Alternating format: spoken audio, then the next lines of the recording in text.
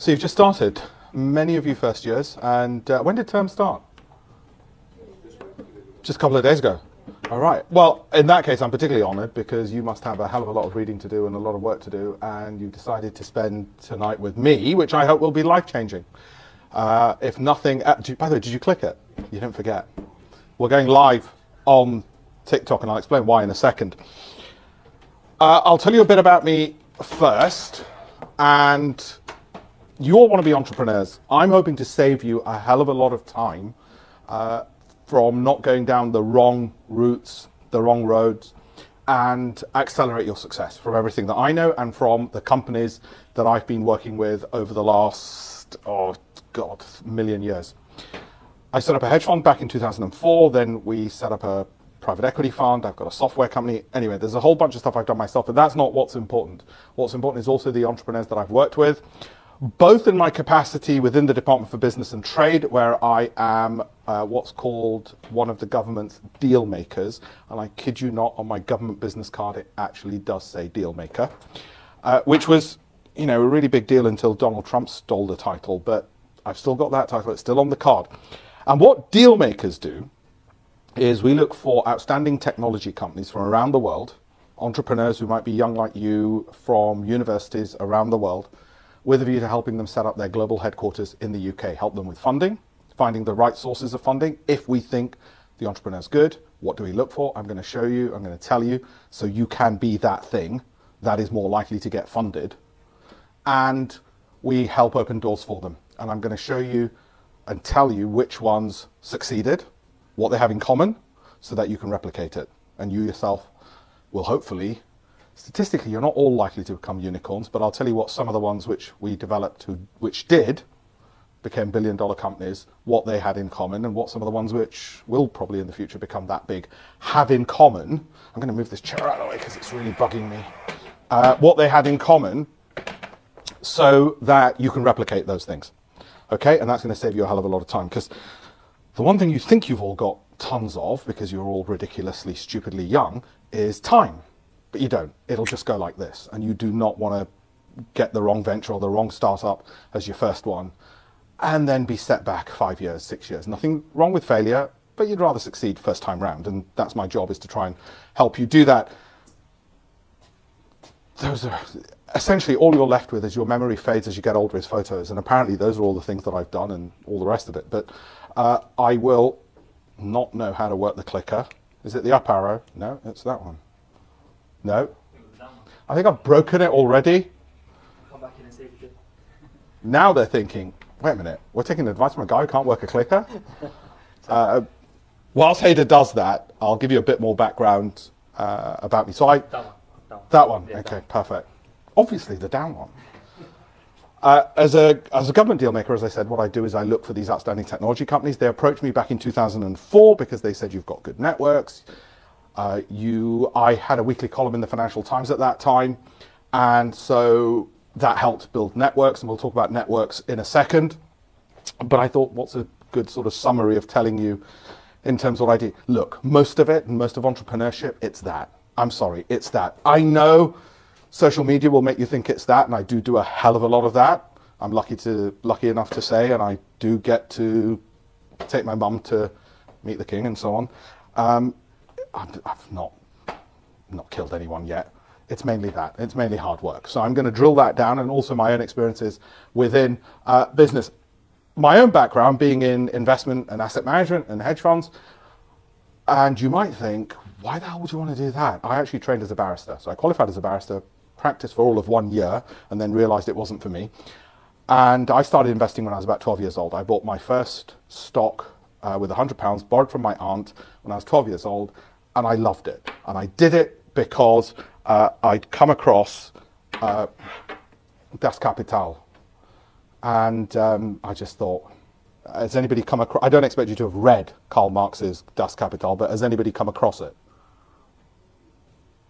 You have. No one else. This sort of tome of Marxism and communism. Okay, workers of the world, unite, you've nothing to lose but your chains. Ring a bell? Fantastic. Well, that's communism screwed then. It's amazing. 1984 when I first came across it, people would have known exactly what I was talking about. Anyway, essentially, it made me realize I did not want to be a worker, because the whole book is about how they're just totally screwed. So I wanted to be an entrepreneur. And I assume every single one of you wants to be an entrepreneur. Is that right? Put your hands up if you want to be an entrepreneur. You want to be a business owner. You didn't put your hand up. I mean, either you're just here to keep your mate company, or you're in the wrong lecture theatre. You thought it's calculus 301 or something. And that's why I got into buying stocks, because for the sake of 100 quid, I could have some of the world's cleverest people at, say, Microsoft or Apple or Amazon basically working for me. Because as a shareholder, they presumably help put the share price up. Then I discovered actually that some of them are really rubbish at putting the share price up. HSBC, for instance, and Lloyd's, and some are better than others. So anyway, that was it. It was so simple. Why not just be the capitalist pig? Own some shares, and somebody else is doing all the work for you. We are absolute parasites on society. We do absolutely nothing useful. Pay a bit of tax, probably could pay more. But other than that, we don't create anything, we don't invent anything. If anybody tells you hedge fund managers create or invent anything, absolute lies. If we invest in other people's businesses that go on to do great things like discover cures for cancer, then we might be useful. If we donate to charities, then we might be useful. But in and of itself, finance, shuffling paper, when I was at university, my economics tutor said, please don't go in the city and just shuffle paper. I decided to go into the city and shuffle digital files. Paper's gone now, but that's what I do. So I'm going to talk to you about entrepreneurship and being useful to society instead of just being a hedge fund manager. Or even if you do become a hedge fund manager and set up your own fund, then at least do something useful with that money and give it away. One thing that a resource I put together, because when I gave these talks, people would ask me, okay, which are all the best sites where my business might get funded? What are all the UK sites which give grants, which give loans, which give equity funding, angel funding? Where can I find a whole list of all the angel investors that I might want to go by the sector I'm in, or by the size and scale of my business? Or where are the networking events that maybe London Business Angels, or whoever? Who should I speak to? What does a good business plan look like?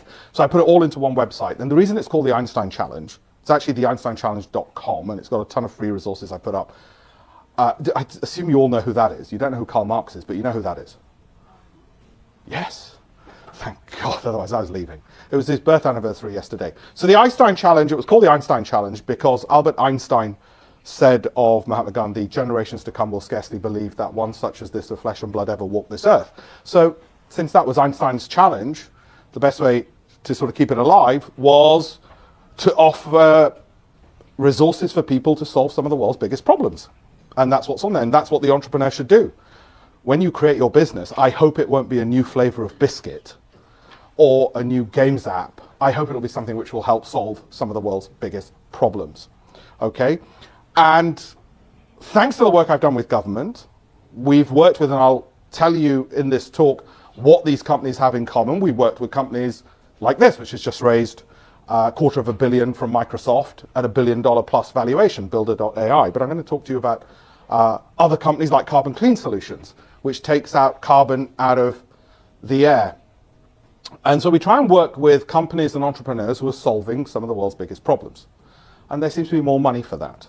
So I'm going to explain to you where you might look to get the money, what a good business plan looks like, so that you don't spend hours and hours like 99% of the businesses that I see, which is just wasting your time because somebody hasn't told you just move 1 degree this way and you'll be a lot better. And now's the time because you're still at university.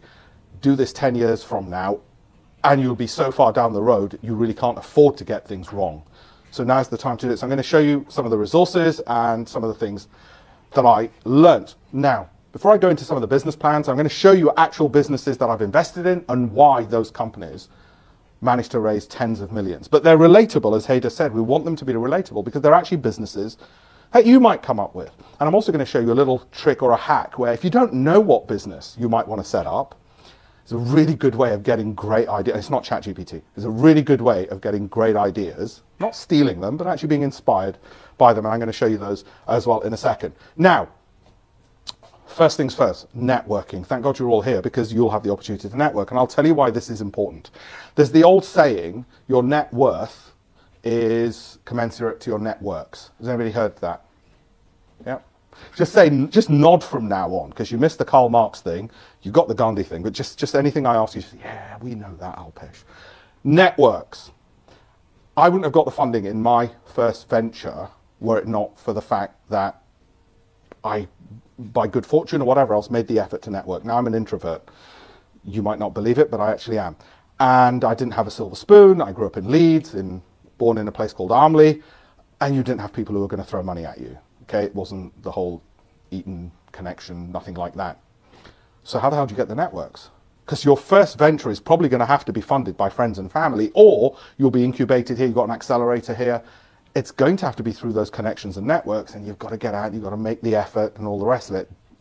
It is one of the secret sources, shortcuts, is getting out there and networking. For me, that network came through an organization called TIE, the Indus Entrepreneurs. It exists in the UK. It is part of the world's largest entrepreneur mentoring organizations, and it's free. Their mentoring is free. It was set up in Silicon Valley by the founder of Hotmail, which was then sold to Microsoft, and one of the other co-founders was Vinod Khosla. Does anybody know who Vinod Khosla is? You know what ChatGPT is? He's one of the largest shareholders in ChatGPT. So he set up Khosla Ventures, and then after Elon Musk and others gave grant funding to ChatGPT, he was the first equity investor. So they all just gave it money thinking we're doing social good, AI, let's see where it goes. He came along, my fellow Indian, and said, no, I want some equity. I think one day he's probably going to be the world's richest man. But anyway, so he was one of the co-founders of TIE, the Indus Entrepreneurs. I co-founded the UK chapter, mentoring entrepreneurs. And we've seen a hell of a lot of entrepreneurs through that. And I'll share with you again in what I'm going to say on what helped them succeed. Networking at those events helped me meet people who then eventually funded my first major venture, which was the hedge fund. It could have been anything else, but they funded it. And it was turning up and turning up and turning up. First time, doesn't work. You've got to keep going up. Now, you all want to network amongst people who are sort of 2 or 3 or 4 or 10 layers above.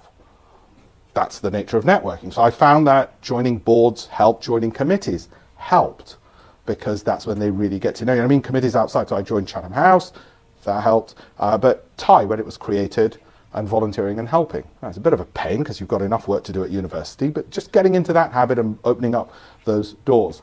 Equally, you could, like Mark Zuckerberg had, just have a rich roommate, but allowing for chance and that not happening, I'm afraid networking is important. Now, the good news for us introverts is, since those days, so Pan's an alumnus of City University. He did his MBA here.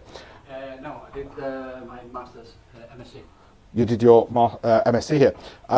Pan and Hilton, who did his MBA here? We did that CAS. Well, look, I'm just going to shut up now. He was the same university. Are you even part of the same university? Yeah, and it's affiliated to here, isn't it? Thank God, I got one thing right. So when they were here, they developed the business plan. Yeah, I've got that right. Whilst you were studying for the hedge fund, for Marble Bar, and for Kite Securities. Marble Bar now has what, 4 billion under management? It peaked at 5 billion under management, but they did it while at university.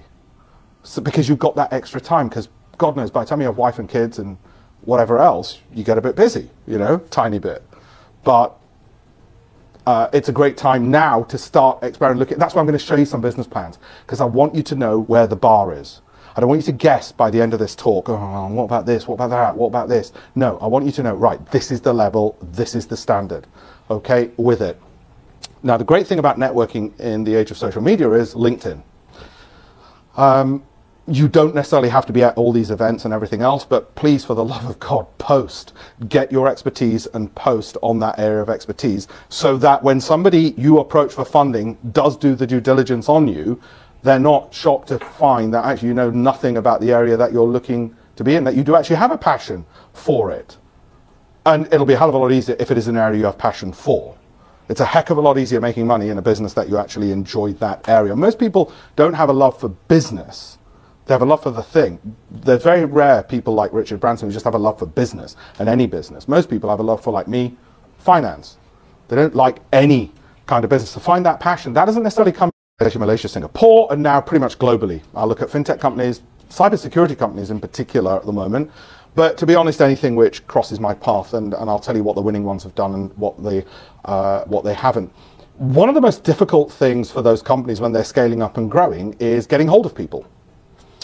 And one of the things that I tell them is, look, when you want to get hold of someone for your scale up or your growth and you don't know how to get hold of them, go on LinkedIn, then go on Lucia or go on Cognizant or some such thing, and you will be able to get hold of their email addresses. You will find them.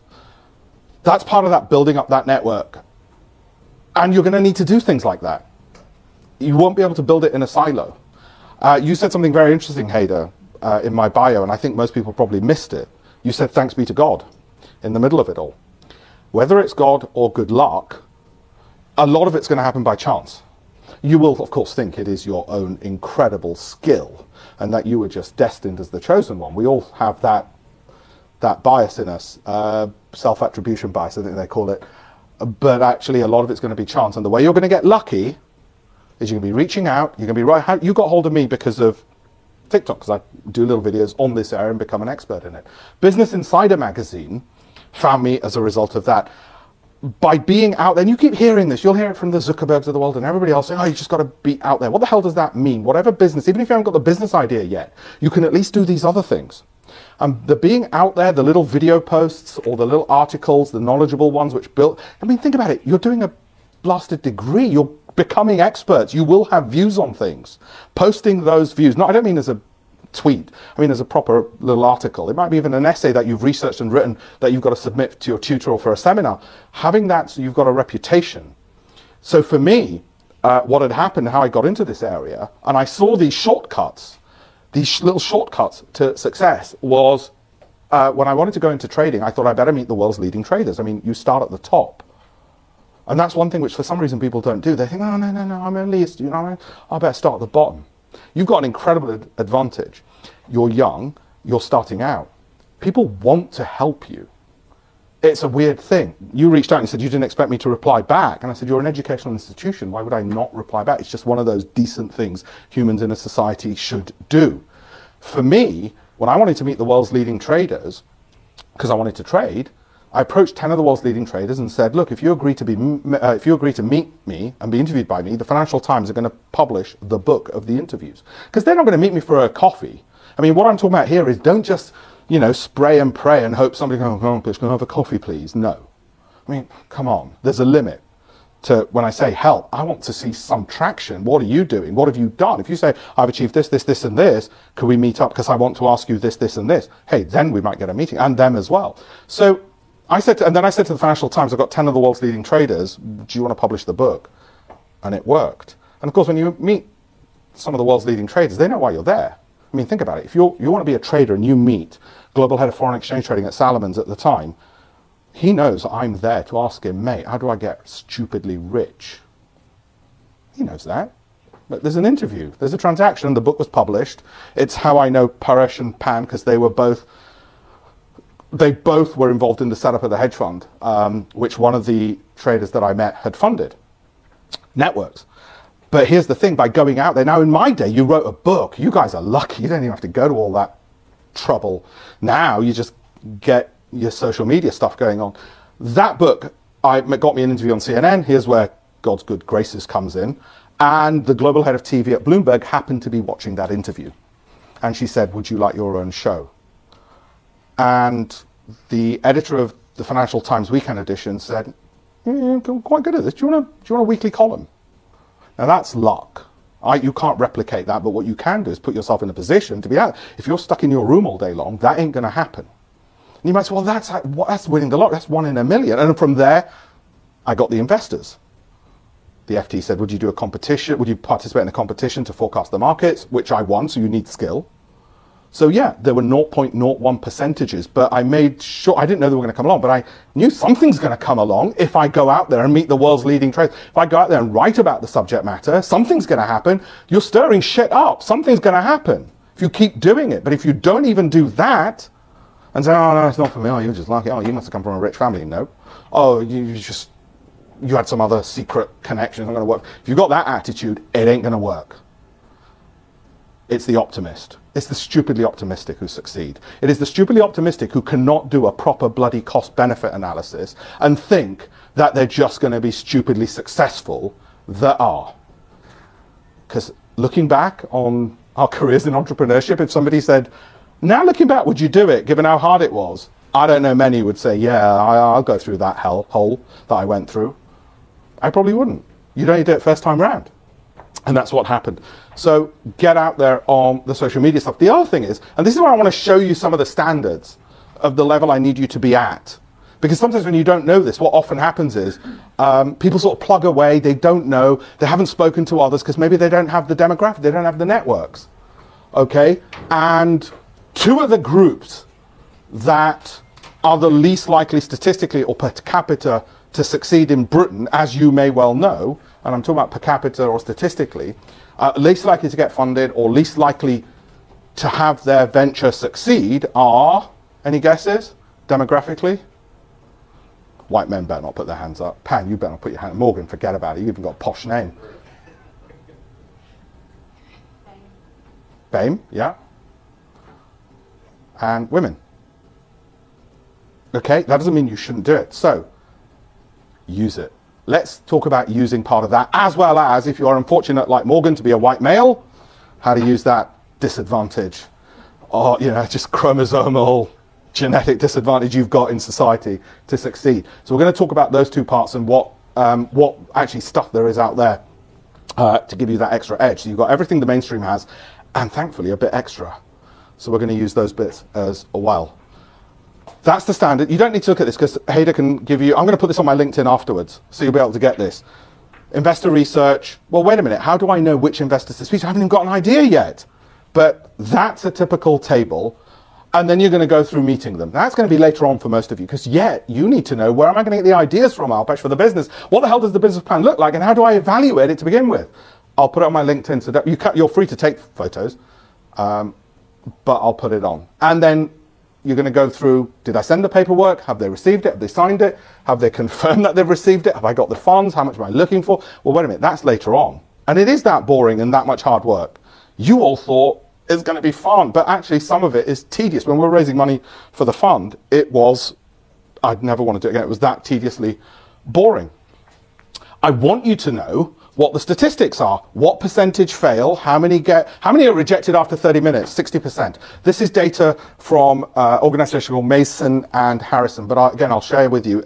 Investors, which is an angel network and has events you should attend in London, all London business angels, just see people pitching. It'll give you that know-how of what succeeds, what doesn't. And they show you, okay, what kind of valuations, who gets the money, how quickly are they rejected? And you find that actually most people are just rejected within the first 30 minutes to 3 hours.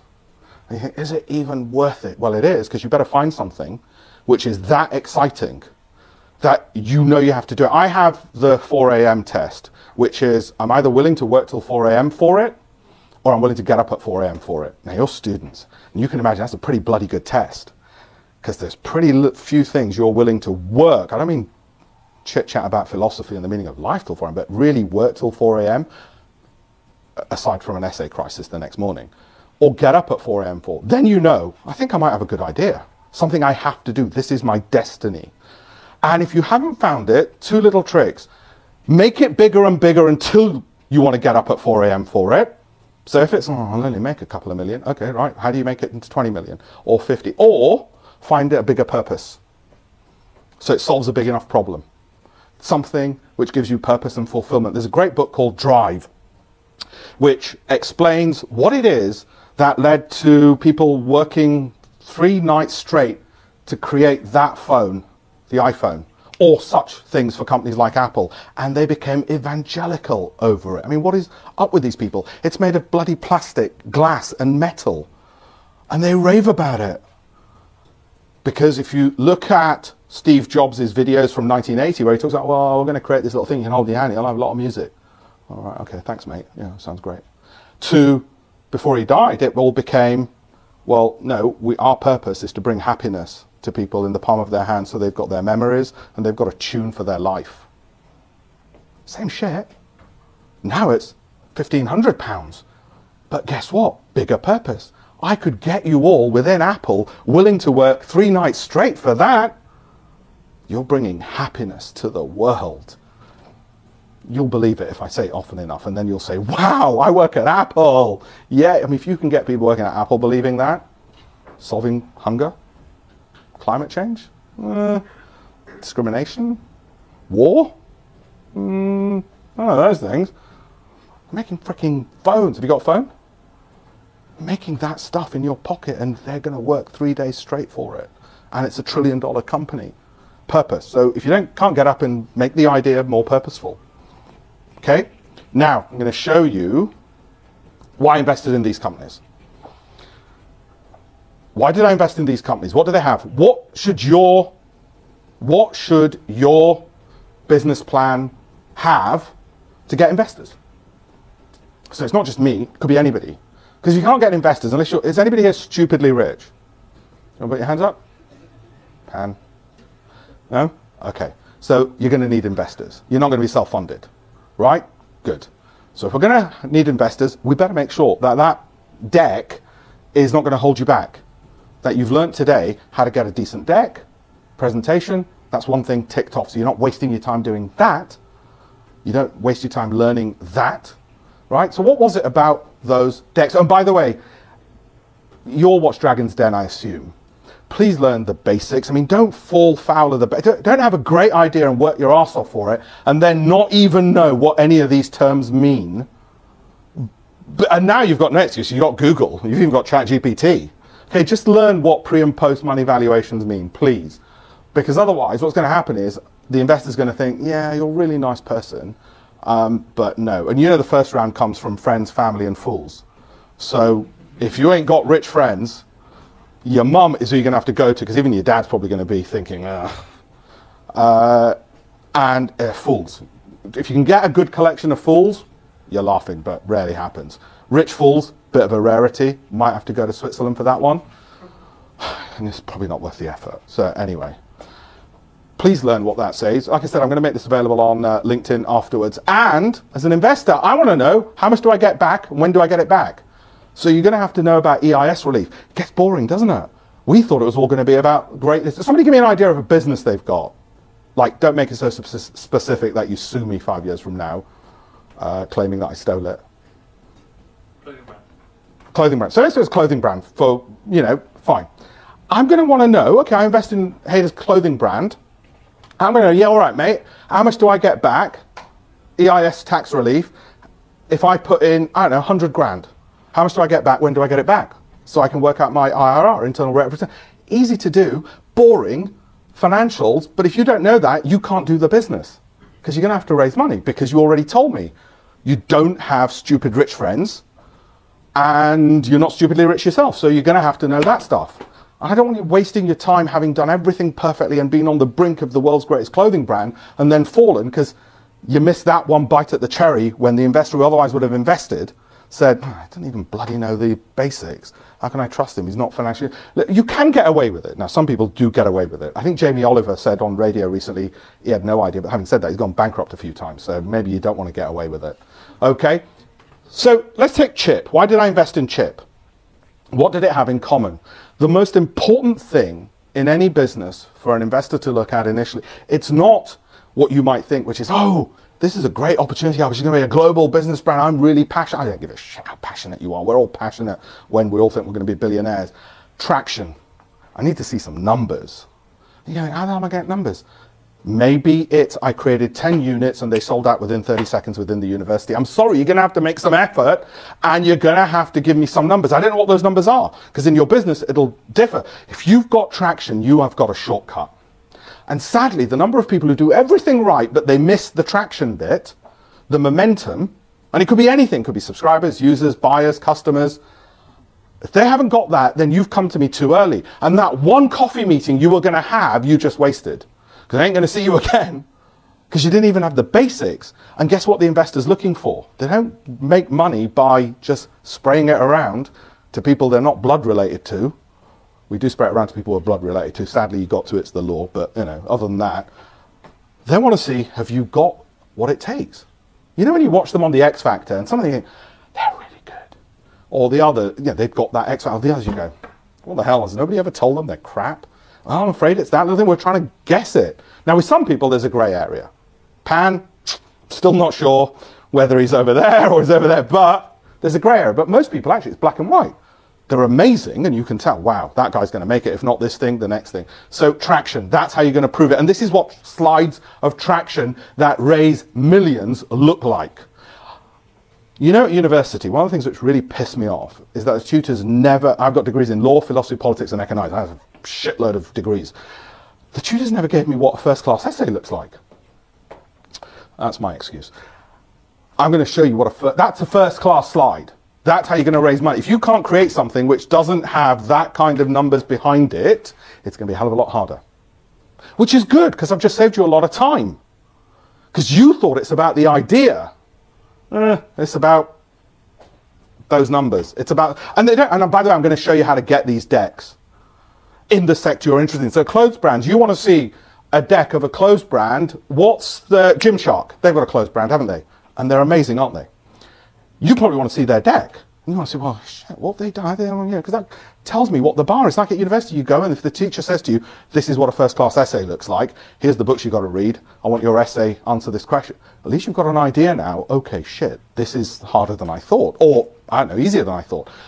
The place I get them from, before I invest, is Crowdcube. Crowdcube, it's a crowdfunding platform. There's others. I get them from there, because I can see what's been vetted, what somebody else has done the due diligence on, and what is investor ready. Why would I try and invent something from scratch for a whatever brand, retail brand, whatever? What business do you want to do? Design brand. My own design brand. Your design brand is what? Fine, fine. Clothing? Product. Okay. You're going to need to know you probably want to know what a good deck looks like, because you want to focus on the stuff you enjoy, the design part, getting the right people, the unique place in your market, and do all that kind of stuff you enjoy. Stuff you don't want to waste time on is, what the hell does it look like when I'm raising capital? And what return am I going to give Alpesh in 5 years? If you wouldn't want me in a design brand business, because I couldn't open many doors for you. But whoever you did want, numbers. Okay, Pocket's another one. It's one that my wife is global head of venture capital in the UK government, and she helped them with their capital raising. I didn't know she was helping them, because if I did, I wouldn't be allowed to have invested in them, but I didn't know that. And there's numbers. You can read that in your own time, but that tells you what the bar is. If you can't meet that bar, keep working until you get to that bar, because it'll save you a hell of a lot of time. And when we see something like that, do you know how long it took me to decide to invest in that? Well, it took me about 30 seconds to flick through the slides, and it took me another 30 seconds to wire the money. I've not met the founders. Wouldn't that be great if you could pull out a deck which was like that, where you could get the investor in 60 seconds and the money in your account? I didn't know him. So it wasn't to do with some personal connection. It's because they got the bloody numbers right. Okay? That's not easy. Because guess what? Getting rich ain't easy. Nothing worthwhile, whatever it is easy. But if you can get those numbers, do that first, please, for the love of God. And design it well. We will look for that. We'll look for little things like, well, if you can't even flipping get the spelling right. Cover letters, it used to be cover letters at banks. Well, if you can't even get the cover letter right, well, no, so you can't get this. Traction, traction. They even have a slide saying traction. Okay? That's what we want to see. We want to see hockey sticks, and we want to see that direction. So Crowdcube lets me see a whole load of these and then decide what to invest in. And they even tell me how much I can make and how long it's going to take. By the way, if I ever do any angel investing, I assume I'm never getting my money back. It's just psychological. It just helps me not get annoyed. And of all those investments that I just showed you, the private companies, I've not had one single exit from those. We have in the private equity fund, but in the angel ones, not had one. That doesn't mean those companies are rubbish. They're really good. And but they've just not exited yet, because nobody's bought them out, because they don't want to sell out yet, and they've not IPO'd yet, which is fine. Okay? And the maths behind it. Investors is brilliant. Okay? Because they also tell you what investors look for. They'll give you that insight you need to know. Because as I've already said to you, and you've already agreed, you're going to need investors. You're going to need money. You might get some from winning competitions and the like at Citi and so on, but you're going to need to get some funding from it. So if you know these things, you've got an edge. You've got an advantage. Okay? Now, luckily, I'm a boring old lawyer, so I know what all of those sums. Anybody studying law? What is wrong with you? What are you going to do that for? Why'd you do law? Well, it's interesting, and because law is everywhere around us. Why didn't you just say because you thought you might get to marry George Clooney? I would have found it more believable. You know?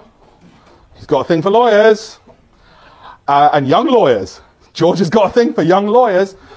This, I keep forgetting it's live broadcast and he's got lawyers on his team. Just learn those things. So you're better informed. You come across as a proper business person, as somebody serious, credible, I might want to invest in. And it doesn't take long. That's on the Einstein Challenge. It's also on a separate website, which is more updated, which I set up for all the global entrepreneurs that I bring to the UK, called Tech2Great. Tech2Great.com. Every UK angel and VC group, what they do, and their contact details. There's no point in having that if you haven't even got the pitch deck or the idea, and that's fine. Play around with the idea until you think, yeah, that's a big enough purpose. That'll get me out of bed at 4 a.m. I have to bloody do this. This is just too good not to. And if, like Pan and Hilton, you're at City, and that's when the business plan Hilton set up, great, because you're at university and you're meant to study. You've got time to do it. Trust me, once you leave, you're just swamped with tax demands and stuff. You won't have time. So it's a great time to be doing it. Funding, grants from Innovate UK and every other funding source in the UK is on tech2great.com. There it is, at the top. Okay, every accelerator and incubator. How to get introductions. I've even done a video on that, and we've also got them, got some examples like, you know, how do I meet Bill Gates? Oh God, the number, you would not believe the number of times people say, oh, but I've got this great business plan, it's going to save the UK, can I meet Rishi Sunak? Something about entrepreneurs that half of them are demented as well. So how do you get the right introduction? There's a way, you've got to be able to do it. So I've done a little video on what you should say and shouldn't say and so on, because that's going to be a trick. I, as an introverted boy from Armley, only got to be in the hedge fund industry, which I have absolutely no bloody right to be in, because I could get that intro to the world's leading traders right, which was a shortcut to going 10 steps ahead, because time's limited. You can't wait until you accidentally happen to be sitting next to them on the tube. Ain't going to happen. They don't take the tube, so, in case you're wondering. Okay, so getting those introductions, the way to do it. Hader asked me, he goes, why did you turn up for the talk? Was it because I said I followed you on TikTok? I said, appealing to my ego, you might think was the secret ingredient, but no, actually, it's because you're an educational institution, whatever else it is. I'll get people who sometimes write to me and they'll say, I was in the armed forces, bang, you've got a meeting. Okay, or my mum's in the NHS, my mum was in the NHS, right, you've got a meeting. Or whatever else, okay? But if there's an in, before I forget, I've got an event in Parliament, networking event. It's going to have about 200 people from the city. There's venture capitalists, hedge fund managers, financiers, bankers, all of those kinds of people, 200 people. It's a free event, October the 26th, I think it is. I'll put the details up on my LinkedIn. And we're partnering with, because it's Black History Month, I'm also on the advisory board of British Black Business Institute. And, but you don't have to be black to attend. We're not racist. You can be same colour as Pan, or even Morgan. Well, Morgan needs a tan, but, you know, mate, tan up before you come to my event, yeah. Just too bright, I need sunglasses. But do come to that, it's a good networking event, regardless of, and actually it's women in business, but men there. Don't try and stop me, they don't want me to stop. Do you want me to stop? Hader's trying to stop me. Yeah, you're flexing. October 26th, Parliament. Who's been to Parliament? You two, three. Right, the rest of you don't bring explosives that day, all right? It's October 26th, not the 5th of November. Top tip, just in case. Was that it? That went quick. We can do the Q&A if you wish. The bits that I've missed. That slide, Tech to Great, or I'll repeat, Tech to Great will have all those resources. I think the Q&A, because I will have missed certain stuff. Q&A? Let's do it. Round of applause for Alpesh. Sorry? I've got one there. That's great. Guys, first event of the year. How are we feeling? Was that good? Are we impressed? Does Alpesh get a thumbs up? I'm still here. Is he getting an invite again next year? Or should we? Alright, you know. Next week? Alright. So are you busy this Thursday? We've got another event as well. Thursday. Now, honestly, I enjoyed that myself. I shared it with the audience as well. So we do a bit of Q&A now. Yeah, as well. absolutely. Because there'll be lots I've forgotten. If it was up to me, we'd be here all evening. It's just catering. They have to Yeah, go you by did. 8, so I want you guys to eat as well. So Q&A, but Well, I want to, you know, leadership, entrepreneurship. So Yeah. I thought, let me take the podium and start off with a question for you. Sure. So a large element of your speak, I can't get my speech out today. I have that effect. I know you're making me feel nervous today. A large element of your talk today was about using platforms like LinkedIn, networking, making a good impression, etc. Yeah. For most of the students here, especially the first years, individuals who are just getting started with their degrees, or sometimes even people who are approaching their second, final years, maybe they're the first year master students, whoever it may be. Yeah. What would be 3 easy tips for networking to make someone stand out, in your opinion? For me, it would be, as I said, try and find boards that you want to join. So for me, I happened to be Chatham House, United Nations Association, because I was interested in international relations. Funnily enough, one of the business people on the Chatham House board with me was Lord Lumbar, and he eventually, I started doing fundraising, and he asked me to be on the board of the Lumbar Trust, which looks after widows and orphans.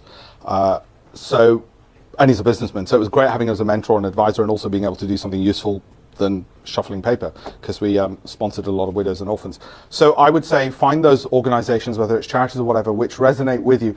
And I didn't look at those to complement my business, because they had nothing to do with the hedge fund industry. I did them because I wanted to, but actually if you find something which complements your area, so design, I don't know, it might be at the Design Council, they have a junior board of advisors, for instance, because they were looking for input from a generation that they might not be in touch with as much, but know they need to cater to. I'd start looking at those areas and thinking, well, how can I get involved? Or the VNA, or whatever else. So you've got that Rolodex. And by the way, that's one of the reasons why the government then said, look, we want you to be a deal maker, which then, of course, exploded my networks to the extent you've seen my out of office. It basically says piss off to everyone, sadly. Apart from me. Apart from you. And the reason it is, and you want to be in that position because it's a hell of a lot easier to get anything done. I mean, Pan, you'll say to me, oh, but you know everybody. Can you go, you know, I need to speak to so-and-so and whatever else. And it's a superpower to build those networks up, do it sooner. The next thing is the event. So when somebody invites you to something like the event in Parliament, do it.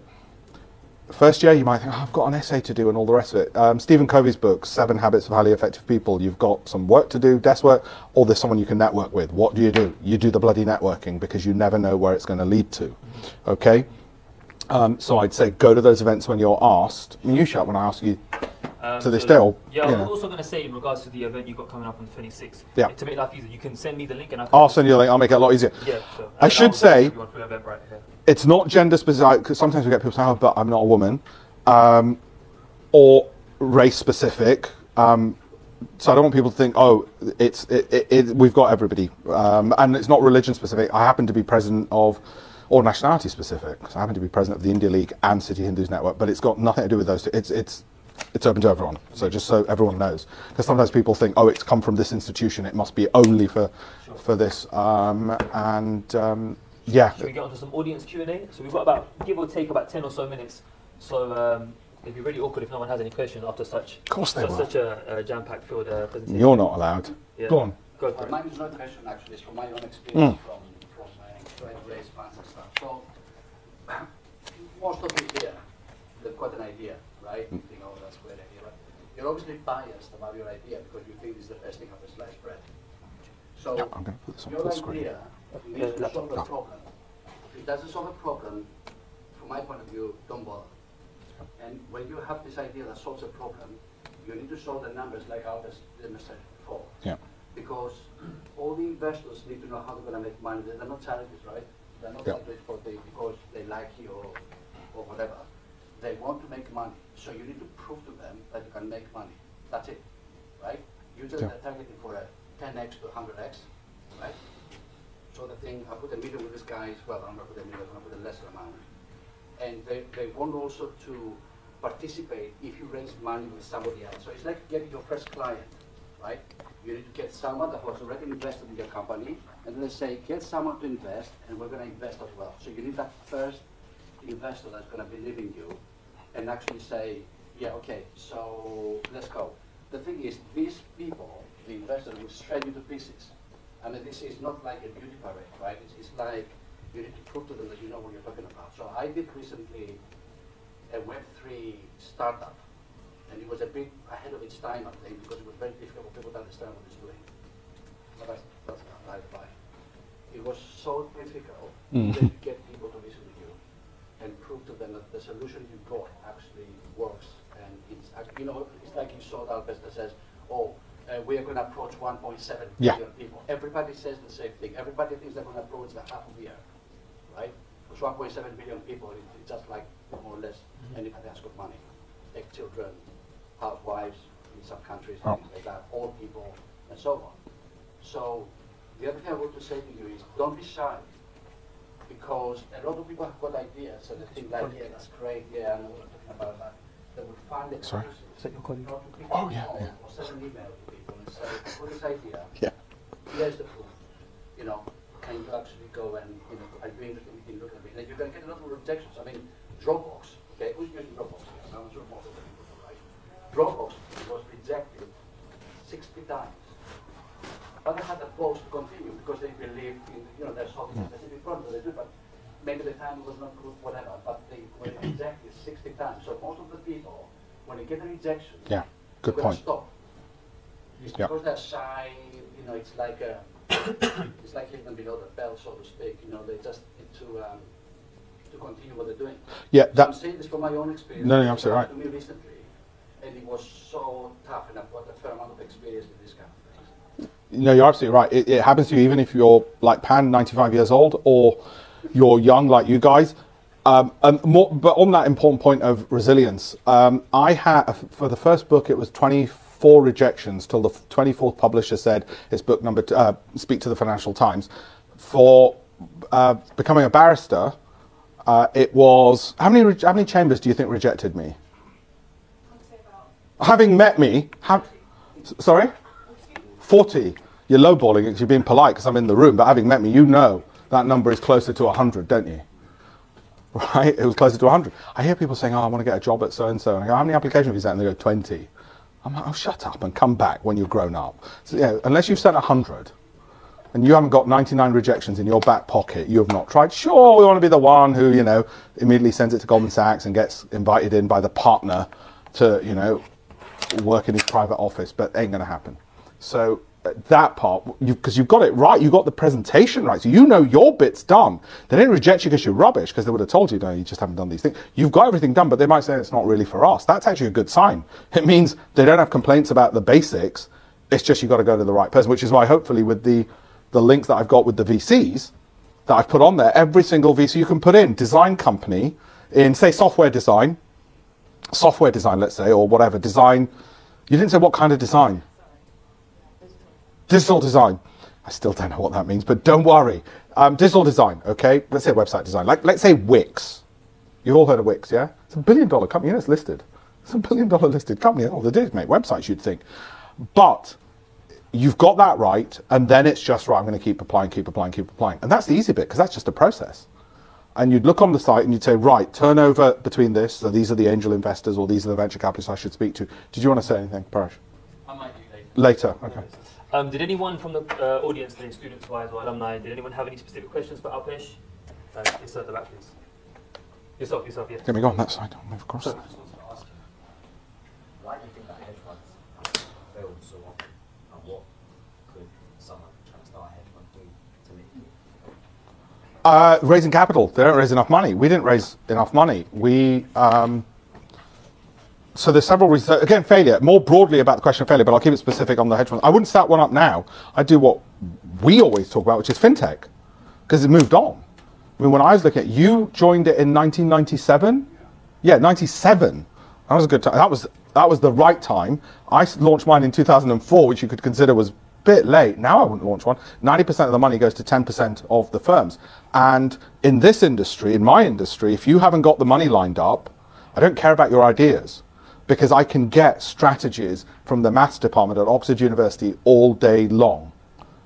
It's the ability to raise money which matters in my industry, in private equity, venture capital, or in the hedge fund industry. We're going to launch a new fund, but this time what we're doing differently is we've got the money lined up, and we know what the number is. We want to have $1 billion lined up before launch. The mistake I made, which took so much longer, and I wish I'd known back then, there's this new show on BBC Radio 4, What Would You Tell Your Younger Self? This time around, I tell my younger self, I didn't get enough money lined up. I only got a few million lined up, so it took longer. Only. Well, it's their money. They didn't give it to me as a gift. Do you know what I mean? So when I say only, you're right, it's a big number, but it's still their money. It's not my money. It's not like they've said, here you go, Alpesh, you're nice. Like, when you're managing assets, it's still their money. At least when it's a company, they get shares. It goes into your company account and you give them shares for it. In a fund, it's like a bank account. You're just managing their bank account, so it's all their money. So get the money set up. I don't care about your strategies. You're going to write to me, you're going to say to me, you're right 100% of the time, every week, you double your money. Someone over there had a question as well, on the left-hand side. What makes you invest in people's idea? That so I'll tell you with Besides the slides. Besides the slides, essentially it will be. I'd still end up having to repeat it. I'd say what has made me invest, other than okay, there's been friends and family. You know, a arm twist. I got to do it. It's an obligation. So that's one. And then beyond that, it is that I saw who the co-investors were. So I knew I'd get an easy ride because I don't want to be an active investor. So if you can get a big flagship cornerstone investor, you're laughing. Anybody got any good famous friends who'd look good? No, seriously. If you have, you're laughing. Yeah. Who? Yeah, well, if you can get them, and I'm being serious, if you've got an idea and you get them as a cornerstone investor, I'll give you a serious example. There's a company called Lunaz, which retrofits into heavy-duty vehicles like garbage trucks, retrofits them so they become environmentally friendly. They become electric. Yeah. So Biffa, you know, the big companies you see doing all the recycling and the garbage taking, they retrofit it so it becomes environmentally friendly. You know what got the? I haven't invested in it. Their son, the founder's son, goes to my son's school, and my wife's helping them with the capital raise. What got our attention? David Beckham's an investor. I said, what the fuck does David Beckham know about electric batteries? I don't know, but he looks bloody good on the deck, and some of his other investments, actually, he's not, the bloke's cleverer than I am. Moderately better footballer than me, but he's certainly cleverer than I am, and his investment, yeah, so actually, credible investor, smart cookie. So yeah, on a serious note, if you can get them, it'd be great. It's just an extension of influencer marketing, but that's what we call it now, but back then. So what gets me interested? Who are the other investors? The numbers. Occasionally, very rarely, I might look at something, and this wouldn't fall in my remit, but I might look at something and just go off the idea. That's not me. Other people do it just off an idea and the individual. Let's say you have to invest 1 million Yeah. in 1 year. How much would you expect in return for you to be satisfied with that investment? So let me answer that in a better way than just me, because I might have different. I'll give you an example. This actually happened to me. Two people asked me exactly pretty much this question. One was the Hinduja family, and one was the Mittal family office. There's a chap called Alan Albert who headed up the family, and when I was pitching my hedge fund, he literally said to me, he goes, what do you think our hurdle rate is? The minimum requirement that they have to invest in my fund. And I said, well, I'm hoping it's around 21% per annum, because that's what we were projecting. He goes, no, the family hurdle rate is about 24.5%. That's their particular needs. Okay? So what you really want to know is, what is the average investor's requirement? And Pan's mentioned it, that venture capitalists will tell you, and it might be that some of them want 5x or 10x over 5 years because they've got to make up for the losing ones. So you can work out the internal rate of return of that. For VCs, they'll probably say 40% IRR, which is basically 40% per annum interest rate. That's the return they're looking for. Ridiculous. Sorry to cut you. I'd love to. Yeah. Carry Oh, on. you've got to. No, just a few more questions on this side. If we could take one more question from this side. But it's going to be ridiculously high, and it's going to piss you off, because you're going to say, you greedy capitalist pig, not giving me a chance. How the hell am I supposed to deliver 40%? You loan sharking. It'll make you mad. That's why people hate the venture capital industry. Just do one question here, and then maybe like one or two more this side, and we can yes. So if we're designing, do we need to have the prototype ready, or do we actually need to have the product sold and get some numbers? Yeah. So it's a great question. What stage should we be at before we pitch?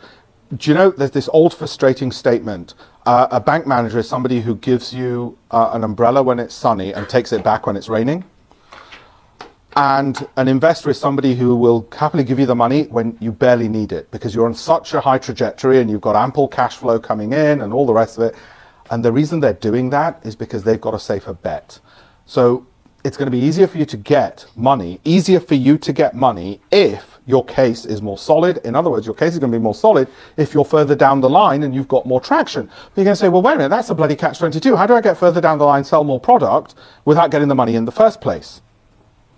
Yeah, if I could solve that for you, I would. I would say the angel investors, I'd say the grants, the accelerators, the incubators.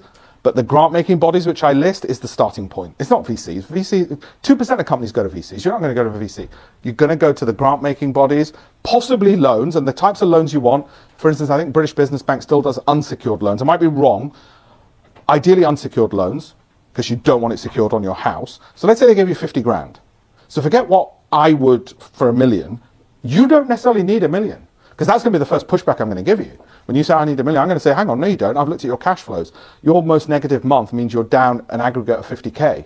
So you don't need $1 million. Then you turn cash flow positive. So why do you need $1 million off me?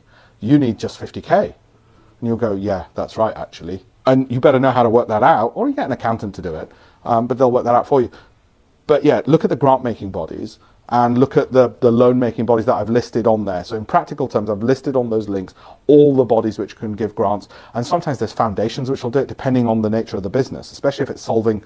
We had a company which I helped from, which was in India, which was helping blind kids read. They'd learn Braille faster. And I was at an event like this, and the Mahindras happened to be there. And I said, look, this is amazing. And then Duke and Duchess of Cambridge were there as well. So I said to Anna Mahindra, look, we've got the royal family here. You've got to invest. What a great business. I mean, the guy could not say no. They invested. That's luck, but they probably put that under philanthropy rather than big fat ROI. So whatever it takes, if it's the foundations, if it's the grant making, like I said, 100 rejections, that's a good sign that you've actually just started. Okay, so it's not going to be easy, but that's fine. Now you know it's not going to be easy, so you're not going to be disappointed. Now you're not going to be disappointed. Now you're going to, yeah, fine, got another rejection letter. I used to get these rejection letters in the morning from the various barristers' chambers. Sorry, I don't want to put you off, but put it in my breast pocket. I think, oh, well, at least that's one more I know that I won't be working at. Just turned it around into a positive. But it takes that kind of psychotic mindset. But yeah, try and get any kind of evidence that'll work. There's even websites out there which create prototypes for you and then test it on large groups or something. There is something I've seen where they help entrepreneurs by just testing concepts, so they can at least say, we did a sample size of 1,000 people, showed our idea, and they said this. There is something. If there isn't, so that's a bloody good business idea, but I'm pretty sure there is. Anything which can show me some kind of numbers. And do you know what the great thing is? That first pitch deck is not going to get you your millions. That's going to get you a brilliant education. And that's great as well. And then the next bit, and the next bit. And the great advantage you've got, you're starting so early. So early. You're like, in my book, you're like, may I ask how old you are? No, okay. May I ask how old you are? 25. In my book, you're -4. I didn't really earn money until I was about 29. So you're -4. You're not even started. It's like term hasn't started. You're still at the start of the summer holidays and you're working for your first term. You got an advantage. You got an edge. Sorry. Can't shut me up. You go ahead. Can we just take maybe one more question? I'll keep it short. I'll keep the answer short. And are you still here after? I'll stay behind. Yeah, no worries. Because we've got some networking as well after food as well. Sure thing. So if you guys didn't get a chance to ask a question, so we take the last question from. Sorry, I don't know your name. Shamara. And then if you guys have specific questions, if Alpesh is willing to, I'm sure he can. Solicitor or barrister? Okay. Last question from Shamara. Go for it. Corporate solicitor. Would you mind leaving? Seriously. Oh no, you're right up there with venture capitalists and hedge fund managers. Just evil. Oh yeah, doing good in the world, helping companies. Let me guess. Corporate solicitor for oil firms? No, just for Environmentally unfriendly firms? Coal manufacturers? full service. Yeah, which means evil law firms. What's the question, Shamara? So my question is to co-founders. Yeah. Best way to find co-founders, how to find the right one, and in terms of equity. Yeah. Okay, co-founders. So I'll try and keep it short. I discovered after a lot of effort, I shouldn't have co-founders. So a lot of it's going to be your personality. I won't say, there's nothing original I can say about co-founders which hasn't been written about already. People who complementary skills, people who bring something that you don't have. In the case of Mark Zuckerberg, the other guy with the money. Whatever it is, those are the ideal co-founders, people you get along with, etc., etc. There's nothing original I have to say, I'm afraid, about co-founders. There is something to say about equity, which people often get wrong. Let's say myself, Pan, Morgan and Paresh want to do a business. And after this, I'll go have dinner and we think of a great idea. And we go, yeah, this is great. Let's incorporate a company tomorrow. It costs 100 quid. Split the equity 4 ways. And then after 2 weeks, I'm on the phone to Pan saying, WTF, dude, how come, we do actually speak like that. WTF, dude, how come you're not showing up for the board meetings and you've got to do this, you haven't done your bit? And Paresh goes, oh, bloody hell, I've got to do all the donkey work. Morgan's like, just no, we can't find him. Okay, well, why the hell did we do it 4 ways? So better it is that there's an earning. Dependent on, each week you work, you get a percentage of equity based on those weeks. And somebody's a no-show, great. Pan earned himself 5% over the first 6 months. Then, Morgan earned himself 5% over the first 6 months, then fell in love, the idiot, and went off and lived in Bali. Well, great, he's got his 5%, he worked for that, he's not getting 25%. Bugger off. We don't have to kill him anymore. Okay, so the earning stuff is a lot better way of doing it. That's great. Can I cut you there? Is that okay? Are you happy? There's a knife crime problem in London, but I don't think that's what you mean.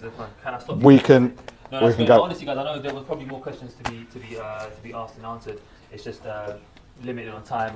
There's food outside. There's quite a bit of food outside, and I want you guys to not rush eating as well. Are you okay for people to come up to you, ask you questions, just have a conversation with you? Is that okay? Yeah, absolutely. On LinkedIn, Alpesh Patel OBE. Yeah, there's a few Alpesh Patels. Yep. Okay.